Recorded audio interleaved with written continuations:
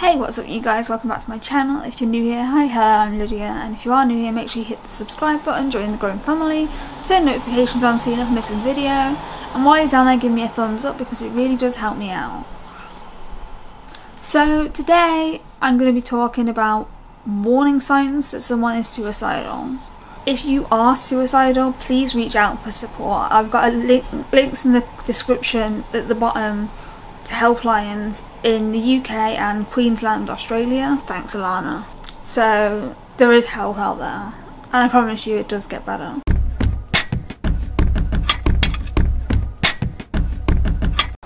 I'm going to say this as I do in most videos. I'm not a professional, I'm not training to be a professional. I have no intention of becoming a professional in the future. That's not what I do. The first big warning sign that I want to point out is the one that commonly is said. A person suddenly being at peace, likely mean after they've been depressed for months. That's a sign that someone's going to commit suicide. Another sign is getting rid of their belongings, selling stuff that they own, just generally getting rid of their personal effects. I'm so cold. Ooh. Another warning sign is stockpiling meds. Now this is something I used to do. I did it with my insulin. I stockpiled that and then I injected it all in one go. The warning sign there is build up of medication. So that's what I did a lot when I was suicidal. Another